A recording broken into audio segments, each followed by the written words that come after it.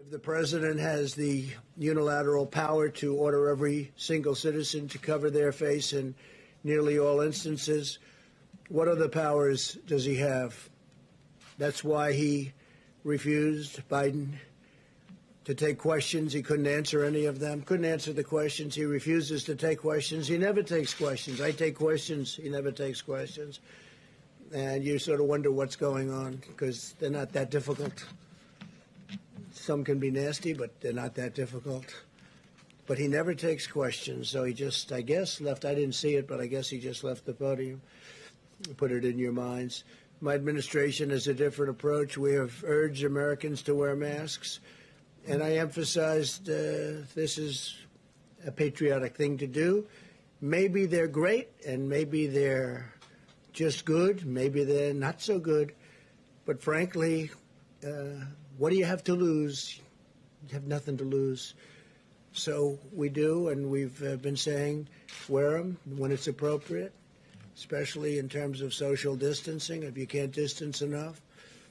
And what do you have to lose? But again, it's up to the governors, and we want to have a certain freedom. We want to have a certain freedom. That's what we're about.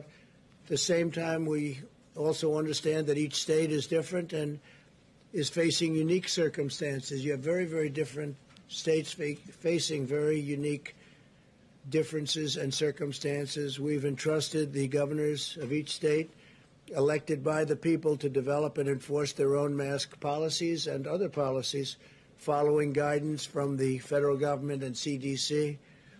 We're working with each state to implement a plan based on the facts and science. We will continue to urge Americans to wear masks when they cannot socially distance, but we do not need to bring the full weight of the federal government down on law-abiding Americans to accomplish this goal.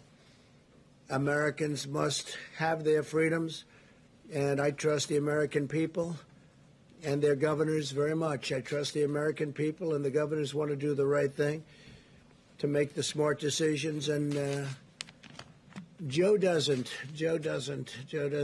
know too much.